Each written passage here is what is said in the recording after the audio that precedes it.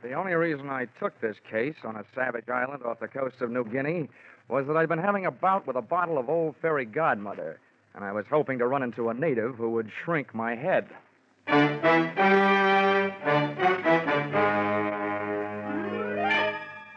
This is another in the adventures of America's fabulous freelance insurance investigator, Johnny Dollar.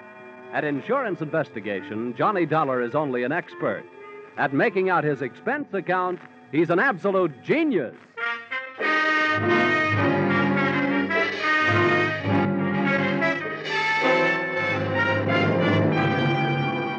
Expense account submitted by Special Investigator Johnny Dollar to Seven Seas Maritime Underwriters Association, Hartford, Connecticut. Attention, Enos McCardle, General Manager. The following is an accounting of my expenditures during my assignment on the island of Tin-Yutan. Or, south of the equator, things can get hot in more ways than one. Or, Mother, call my draft board. I'm leaving the country again. Expense account, item 1, $830.81, and 3.5 shillings. Airfare, Hartford, Connecticut, to Port Moresby, territory of Papua, island of New Guinea. That's a long trip, brother. And by the time I got there, I felt that my spine could use a new seating arrangement. Expense account, item 2, $36.80. New outfit consisting of bush jacket, linen shorts, and a pith helmet. Item 3, 2 bits to street beggar regarding location of building in which was situated the Port Moresby branch of the Seven Seas Maritime Underwriters Association. Oh, him, long house, him belong white fella. Little way, big bit, money. You catch him street alongside, hurry. You hear joyous big fella buckets, you fight him cry. Him long house belong from there, no? No. Thanks a lot. I'll go look it up in a telephone book. Oh.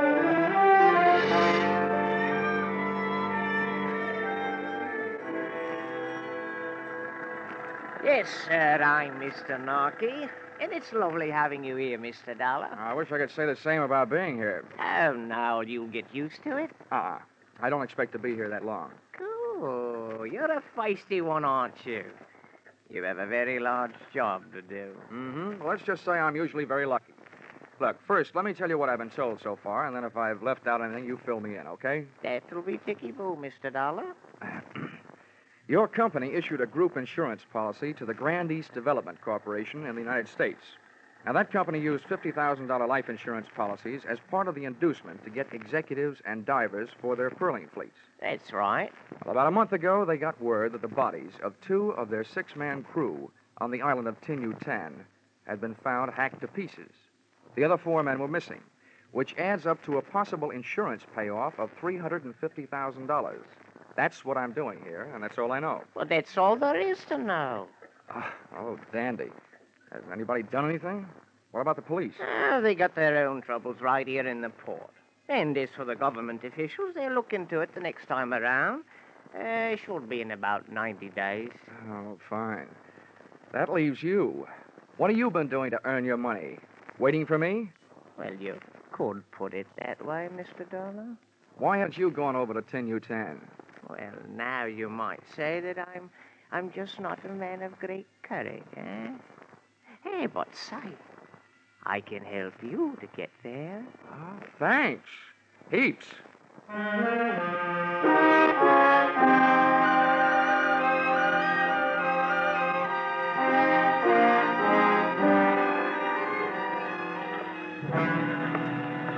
Hey, ahoy there, aboard the Kittiwake. What do you want? I'm looking for Captain Steve Granger.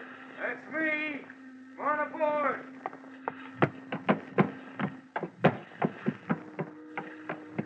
Captain Granger, I'm Johnny Dollar. Pleased to meet you. Mr. Narky of the Seven Seas Maritime Underwriters tells me you might be available for a charter job. Where to? Tin-Yutan. Well, I guess so. Now, this is a big boat. It'll cost you big money. Narky says your prices are fair. When do we leave? Tide will be ready by 5. I can't be 2. Good. I'll go get my toothbrush. Good. And since you're going to Tin-Yutan, you might also bring one other thing.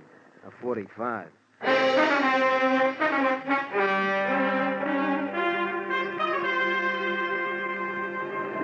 Kittiwake was a 2-masted schooner, and and it skimmed the swell of the Arufa Sea like a saltwater bird after which it was named.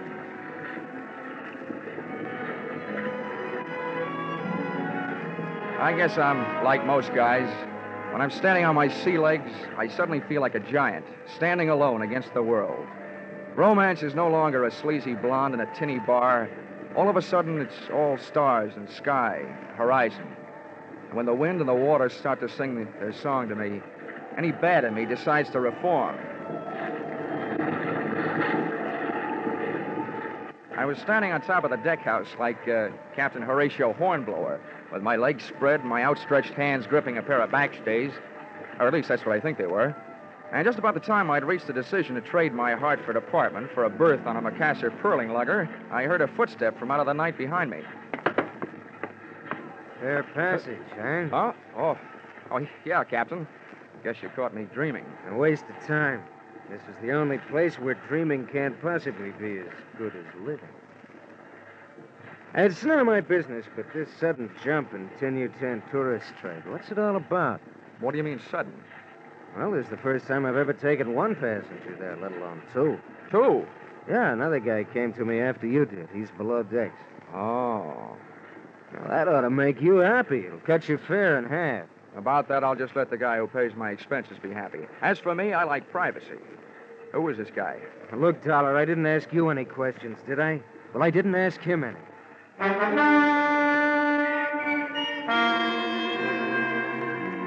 In my racket, coincidence is just another name for trouble. I wanted to get a look at and trade some words with my suddenly acquired fellow passenger, but he wasn't having any. He stuck to his cabin, claiming seasickness. However, from the native galley boy, I learned that he was eating like a horse, which in my book was a new way of being seasick. I borrowed a copy of Western Story magazine from the skipper, crawled into my bunk, and let the kitty-wake rock me to sleep.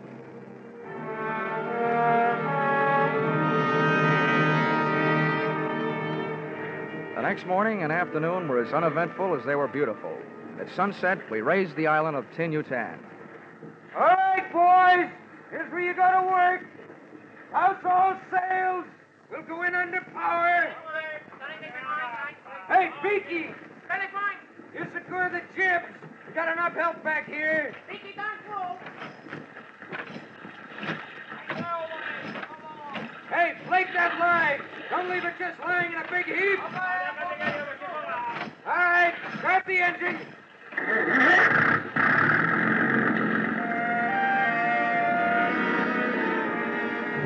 The big gas engine took over where the wind dropped us, and Captain Granger stood at his wheel, outfencing the submerged swords of coral with the slim prow of the kittiwake. The ship had only inches of elbow room as we chewed our way through the boiling white passage of the reef, and my heart felt suddenly becalmed as we finally achieved the peaceful waters of the lagoon, which it protected. Let go the bower anchor! Hey, never mind that anchor. All bets are off. We're getting out of here.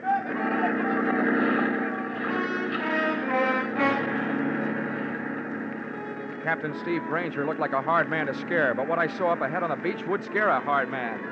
The broken body of a shipwrecked pearling lugger, and hanging from its foremast, the elongated body of a native who had been strangled out of one paradise and into another. Granger spun the wheel to starboard, and the kittiwake started a retreat. But it wasn't that easy. Cut your power, Granger, and straighten out your rudder. We're staying here. Finally getting a chance to meet my fellow passenger. I couldn't very well shake hands with him, though, because he had a gun in each one of them. What the devil's your game, Keeley? I said cut your power. Got it! Keep that crew of Kanakas up forward. If you don't, we could use a few less natives around here. Hey, by the clock. Use English! I want to know what you're telling them. You, Dollar, get back there by the wheel. Keep your boys back there, Granger, I warned you. All right, you think I won't call your bluff? You got guts. An unarmed native, you ugly pig. If you can't stop the other two, I can. Now, maybe you'll tell me what you were saying to him. I told him there was a crazy man aboard and to go over the side. They decided to protect me. They didn't make it. Now lay this rowboat in close to the beach and drop your hook. We're staying.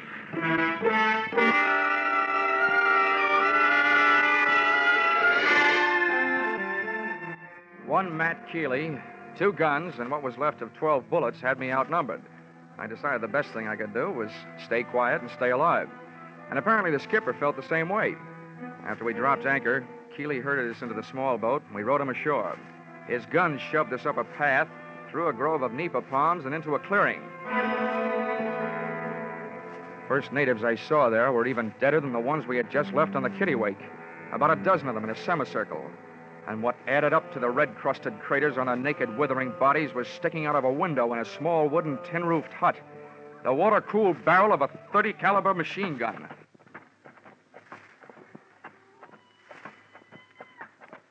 South Sea Island magic, huh? Oh, I heard you were a wise guy. Well, that can be changed. Now, come on, inside, both of you.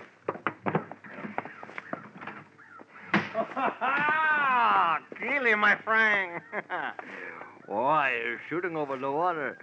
What's the matter? Big trouble you have getting here, huh? Yeah, no, Portez, little one. This big blonde guy's the skipper. We got his boat, and it's a good one. Ah. This other one, he's an insurance investigator. Oh, see. Yeah, Portez, I'm your new nursemaid. The insurance company sent me out here to look you up and take care of you. I hope I get around to it. My way. Hey, Keeley, what's that you say? You got my boat. Yeah, don't worry, big boy. We're going to pay you for it. We might even go as high as $500. Oh, that's great. It's only worth $50,000. No, having 500 alive is better than 50,000 dead, my friend. All right, what's your pitch? It's simple. We want off this island. We got a long way to go.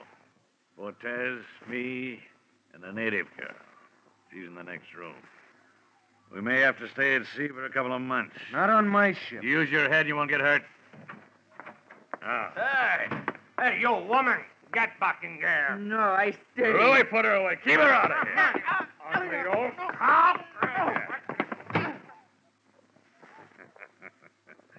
Yeah, for such an ugly broad, she sure has got a pretty name. Papalaya. Well, Dollar, you've seen yourself a South Sea Island princess.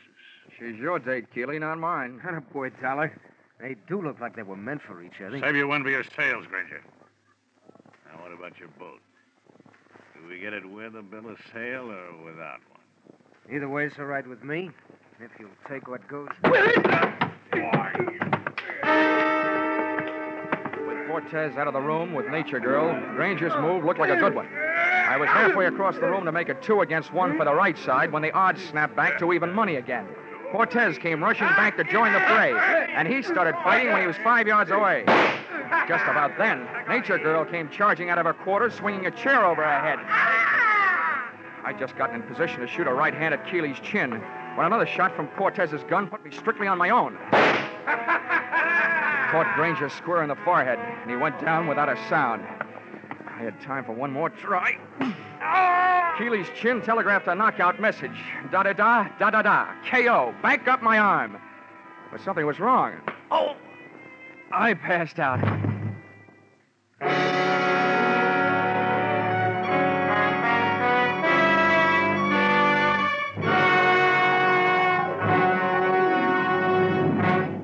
In just a moment, we'll return to the second act of Johnny Dollar. But first, 50,000 or more, always in the jackpot on Sing It Again. Music by Gene Autry and Vaughn Monroe.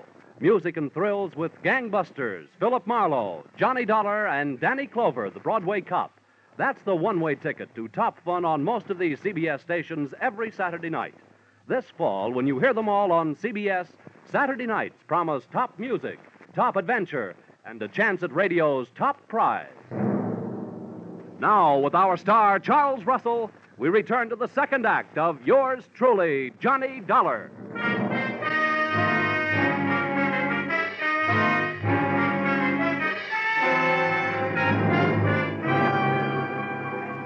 It was a beautiful dream while it lasted.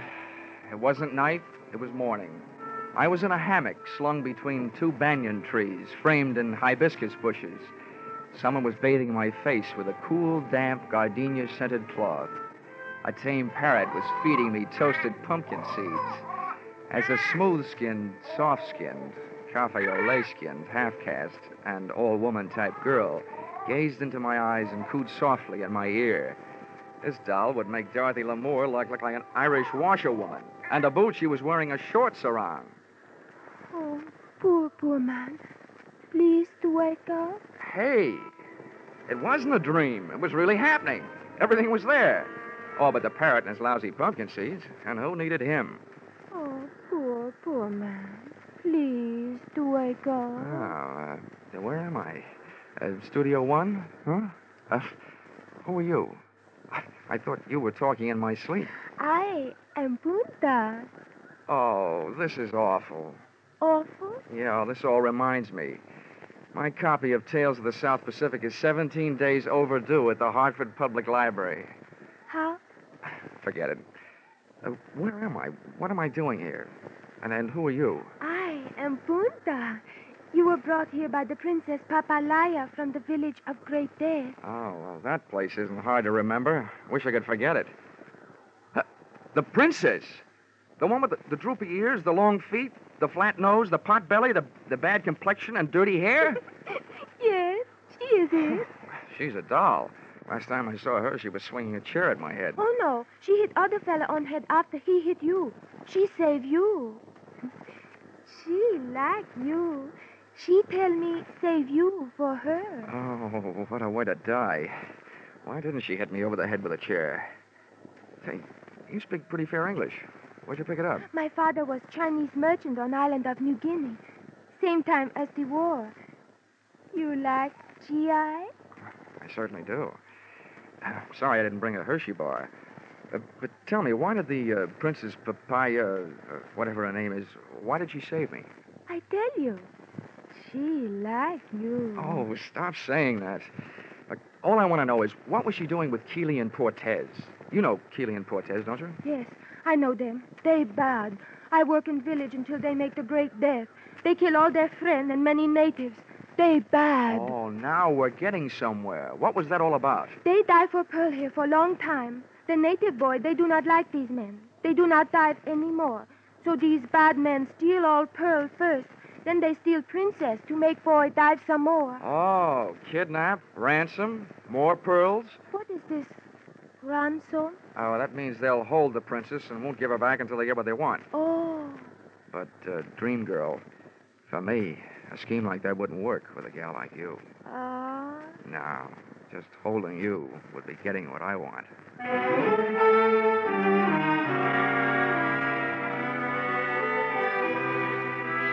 Only one thing wrong.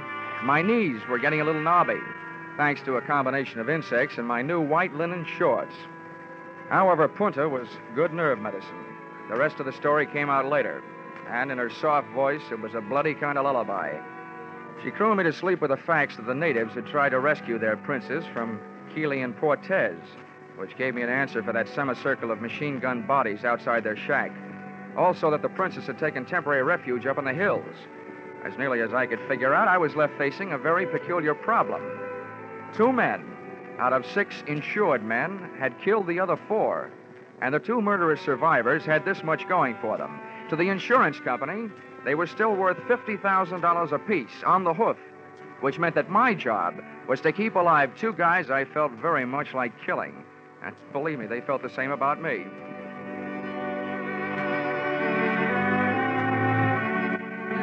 And with these beautiful, happy, restful thoughts, I left the call for darkness and went back to sleep. And who do you think I wound up with in my dreams? That hokey old parrot and his lousy pumpkin seeds. Johnny, time to get up. Huh? Oh. Hurry from your sleep, Johnny. There is more trouble. Hey, somebody's getting strafed. What's going on? They are killing again with their machine gun. My people trying to fight them off the island, but they are being killed. Now you must go and lead my people. Help them kill those bad men. This you won't understand, gorgeous, but my job is to stop your people and save Keeley and Portez. Johnny, you say that now? You are one of them. No, I'm not one of them. I told you wouldn't understand. There's something I don't understand. Why don't they leave? They've got what they want. Why don't they pick up their pearls and the schooner and the rotten hides and get out of here? Johnny, they do not have the pearl. Here, see? This one is for you. Black. Wow. You say for me? Where'd it come from? The princess, she come back some time ago. She tell me she took all their pearl. She tell me to tell you that this black pearl, not company pearl, this her own for you. She like you. Oh, I like her, too. Just the way she is, up in the hills. Right now, I wish you looked like her. Oh, Johnny, you don't like the way I look like I am? I love the way you look like you are. Why you say that? Because if you did look like her, I think I'd have an idea that would stop those men. Yeah. Turn around. Yes, Johnny. Oh, this'll be the crime of the year, but maybe I can do it.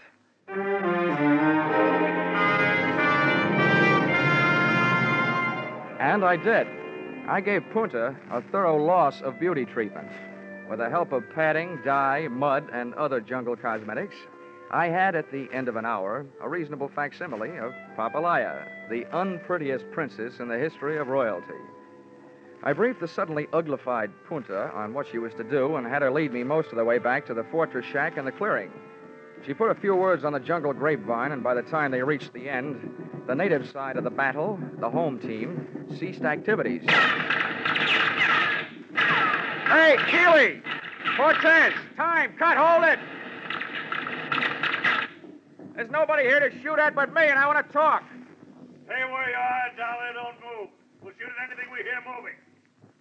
Brother, we're getting so we can play this thing by ear. Yeah? Close enough? See what we mean? Now, what do you want? The princess has the pearls, and I've got the princess. I want to make a trade. What kind of trade? You get the princess and the pearls. We get rid of you. All this killing stops, and you're alive. We're supposed to believe you got the princess? You don't have to, but here's something you can believe. You'll never get it this way. Sooner or later, you're going to run out of ammunition or food or water or everything at once. We still don't know you got the princess. And we ain't buying that pig in any poke. We want to see her. You'll see her when you're out of that shack and on the boat. We ain't moving out of here in the dark. Nobody's asking you to. Take me until dawn to get the princess down out of the hills. Okay, supposing we decide to do business. How do we know we don't get swamped by those natives between here and the boat? I'll take care of that. You can depend on it. Remember, my job is to keep you two guys alive and save the company I'm working for $100,000. All right, we'll give you a chance. We'll be on the boat at dawn watching the shoreline, and this machine gun will be at the rail watching the shoreline with us. You send out the princess. Hello? You got a deal. And that ain't all you're going to get. I hope. I hit the beach 2 hours before dawn, with Punta ready to paddle me out to the kittiwake in a native canoe. I wanted to be there with all weapons handy when Keeley and Cortez stuck their heads up over the rail. But it seems they had thought of that, too. When we hit the sand, there they were, in the small boat, halfway out to the mooring. Oh, Johnny, there they are. They spoil everything. Stay out of sight, Punta. Yeah, they spoil everything, but not for long. Well, one thing for sure, I can't use the canoe. Tell me something. Are there sharks in this lagoon? Oh, no, not many. I hope traffic is light tonight. I've got to chance it. Okay, Punta, you better stay here. I'm going a few hundred yards up the beach and swim for it. Johnny, be careful. Oh, baby doll, you sound so pretty, and you look so ugly.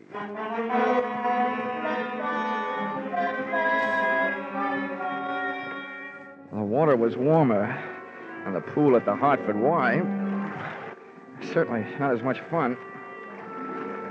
I spent most of the trip trying to keep from splashing and watching for shark rudders around me. That was good in a way. Helped me forget that I don't swim very well. 45 minutes later, I was still half alive, looking for a handhold on the slimy waterline of the kittiwake on the seaward side. And there I stayed for the next hour and a quarter, listening to Keeley and Cortez on the other side of the boat, nursing their machine gun and waiting like I was for the dawn. Okay, Cortez, clear your gun. Canoe's pushing over from the shoreline. I see it. Put the glasses on it. We don't go out another state. Is that a princess? Yeah, wait till I get her in focus. They'll tell me. These glasses will bring in every line in her fat, ugly face. Those glasses brought something else, if they were that good. A hop on my heart, a lump in my throat. I had to move faster than I figured to.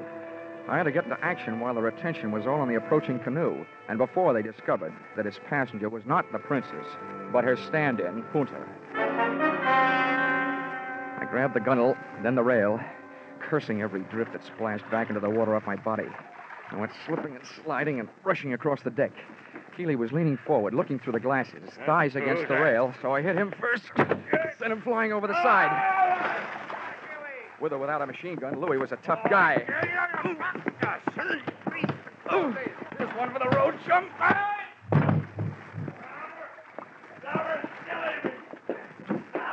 I turned around to see what had to be done to take care of Keeley and saw that it was already being taken care of by a canoe paddle in the hands of an irate dame. Punta! Don't kill him! I want him alive! Punta, stop! No. I kill enemy of man I love. Huh? Who? Oh, no!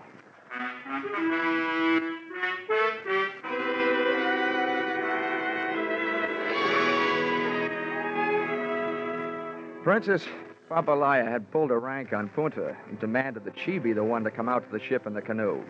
Because, as she kept telling me on the voyage back to New Guinea, she liked me.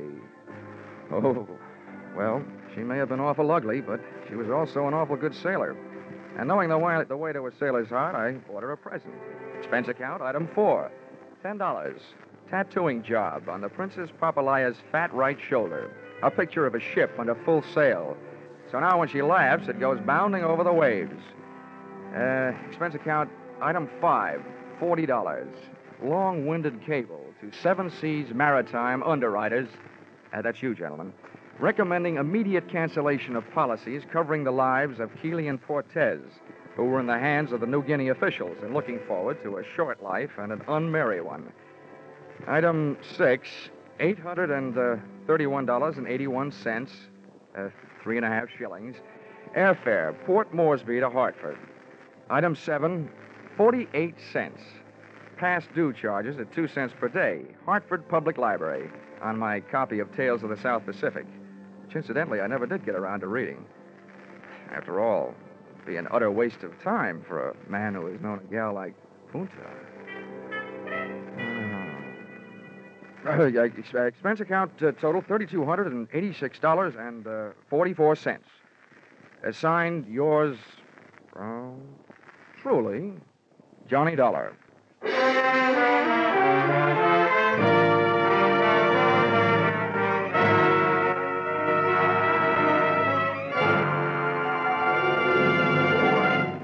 Yours truly, Johnny Dollar, is produced and directed by Gordon T. Hughes and stars Charles Russell. Script by Paul Dudley and Gil Dowd. Featured in the cast were Mary Shipp, D.J. Thompson, Tom Holland, Clark Gordon, Willard Waterman, and Larry Dobkin. The special music is written and conducted by Leith Stevens. Your announcer is Paul Masterson. Be sure to be with us at this same time next week when another unusual expense account is handed in by... Yours truly, Johnny Dollar. Who's got the nation's most popular band? Vaughn Monroe. And who's the nation's most popular singing band leader? Vaughn Monroe again. Now, who brings you a caravan of the nation's most popular tunes every Saturday night over most of these same CBS stations? You guessed it, it's Vaughn Monroe. That's why everyone listens on Saturday nights to the Vaughn Monroe Show on CBS, where this fall you hear them all.